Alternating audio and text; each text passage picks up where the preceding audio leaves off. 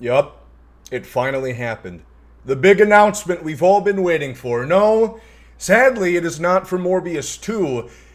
It is, however, for the All-Star program. We have 15 new reveals today. It feels like Christmas morning. I guess unless you're a Diamondback or a Pirate fan. Everybody else got a PS5 under the tree, and they received a nice steaming bag of dog excrement at their doorstep. You'll soon see what I'm talking about here. We have big news. We have a lot of stuff to go over today. We have a ton of really exciting stuff. Leave a like down below. Subscribe if you guys are brand new to the channel. Let me know some of your favorite All-Star cards you're looking forward to. And then with that being said, let's go ahead and get into it. But first, a quick word from Underdog Fantasy, who's been kind enough to partner with the channel this season. I've had a ton of fun using their application so far. You wouldn't believe how quick they can turn a snooze fest around to, edge of your seat type excitement. All of a sudden, Tigers-Royals matchup is interesting. Go figure. You guys can use promo code GOMES for a $100 deposit match. Really strongly suggest just throw like $1 or $2 on a pick'em slip once a day and add some excitement towards watching these games and, also make some money in the process. So if you guys want a chance to win big here, again, use my promo code GOMES, $100 bonus on your first deposit. Thank you to Underdog for sponsoring the channel this season. And now let's take a look. National League All-Stars, all 15 of them. Let's go ahead and get a big reveal at what we've all been waiting for, and that, of course, is Joe Mantiply and David Bednar, who are the only two 95s out of the field. I mean, talk about disrespectful. I mean, come on, man. I get it. The teams aren't performing that well, and they're, I don't want to say pity All-Stars. Mantiply, yes, but Bednar's been quite good. Come on. Have some shame, STS. How do you sleep at night? He has a family. Anyway, Mantiply could be decent. He will have a sinker. He's a 3-pitch guy. Sinker, changeup, curveball as a lefty reliever. He's going to have slight value. Bednar is going to have about absolutely zero. He's a great pitcher in real life. However, he's like Mantiply minus the sinker. Replace that with a flat four-seam, like a soda if you leave it out too long. Yeah, I don't really see too much value for him. Let's get on to the actual All-Star cards here. We have Sandy Alcantara, Dansby Swanson, Carlos Rodon.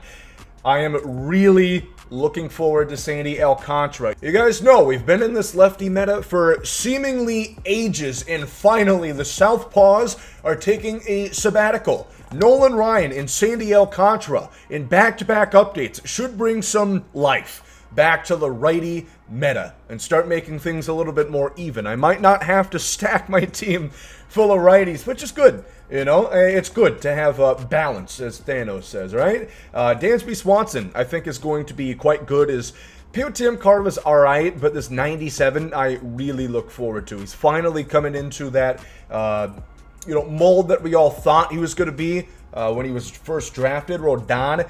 Need to give him a sinker. That's the difference between people giving him a shot and him being dead on arrival. Binder dust collector, as you like to say. Alcantara, again, he's going to have outlier sinker. He's going to be one of the best pitchers in the game. We are going to do a tier list and a ranking video for all of these new cards, which I'm really looking forward to. Again, let me know as we go on here some fan favorites that you guys have. We see Corbin Burns, back-to-back righties that are going to be on everybody's team. Sinker cutter combo for Corbin, and I say this with my chest held out and full confidence before I see one attribute. Because their cards always are so damn good, and even Luis Castillo. I know, people might not put too much stock in it because he's wearing a red C on his hat right there as a red card. It can't be good. Although he could be wearing a red cap with the TC. A Twins jersey might be in his future. Who knows? God knows that rotation needs help. He could be good. He's a 4-pitch guy, maybe 5 if they're very generous here for this card. But he should be good. He's been good in the past. And of course has that sinker and circle changeup combo that really works well for him. Wilson Contreras, Juan Soto, Bryce Harper. Now, Contreras, it could be okay. He seems to me like he's going to be more of a platoon catcher. He's going to crush lefties and not be so reliable against righties, but they could fabricate things here. Lord knows they're already doing such, having Joe Mantiply a 95. Maybe that was it. They couldn't possibly, within their own morals, bringing up any higher to a 95, and that's no hate. I'm just being realistic. I love Joe Mantiply. I'm sure he's been great and going to lead the Diamondbacks to a clinching of 5th place this season. Juan Soto and Bryce Harper. Here is where we get interesting. Now, they're both going to be a hell of a lot better hitters than they are defenders. On the bright side, Harper should have high 60s, low 70s speed. I worry about Juan Soto.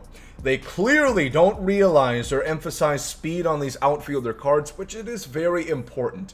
If you don't play at a Little League ballpark, if you don't play at blank canvas, it's tough to use somebody like your Don Alvarez. We saw him with, what, negative 14 speed?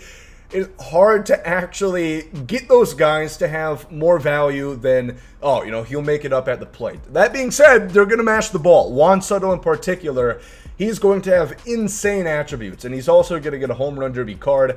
Bryce Harper, very balanced this year. I really look forward to that one.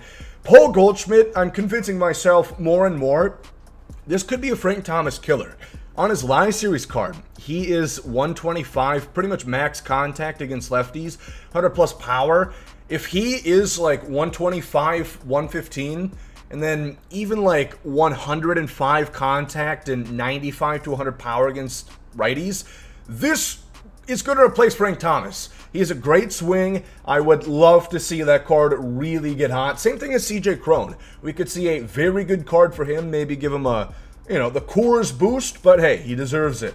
Tony Gonsolin, I'll be honest, unless they give him a sinker like they did on his finest card in 20, going to be a rough card. It's going to be a little bit tough to use based off his live series currently. Machado is always a fan favorite. I'm glad to see that he got the pick over Musgrove. And, you know, there's different ways to look at this. We did get a lot of our predictions right. There's also Edwin Diaz right there, who there was more Mets that I would rather have gotten it, to be honest with you. But, oh well. Is what it is. He is a 3-pitch guy, 4-seam, 2-seam slider.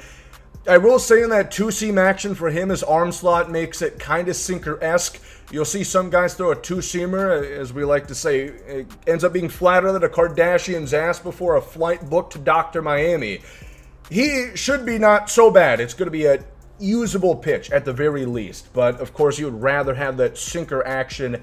But, yeah, you know, we did predict most of these right. We have the American League predicted too if you want to check out that video. But that being said, a lot of these were guaranteed. Not really to, you know, suck my dick that hard here. Wasn't too much of an accomplishment to guess like the Diamondbacks All-Star. Wow. Got a crystal ball right here, I guess, to get that one right. Let me know, again, what cards are your favorite. If I have to pick 5 out of this group here that I really want to get, because again, I would presume you are only going to be able to choose 12. They're all sellable, but they should go for pretty cheap on the marketplace. Of course, Sandy and Corbin Burns, those are going to be added to my rotation for sure. A Randy, Ryan, Alcantara, Burns, and a 5th starter, maybe Sale, maybe Fernando.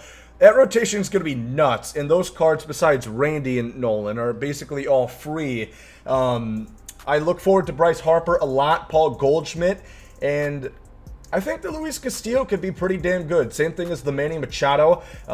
There's a lot of good cards here. I think they have a lot of heavy hitters, and that is going to lead into this part where we talk about a potential collection. Now, first, disclosure, nothing has been confirmed. However, we can take an educated guess. There is, of course, going to be live content. Home Run Derby, All-Star card, same night, or maybe not same night. You know, if it drops like 2 a.m. like it did last year, I guess it isn't same day. False advertising there, Sony. But I would imagine we're going to see a collection for this based off those cards that are going to come in packs day after, and you know, these different cards from Team Affinity, the new featured program.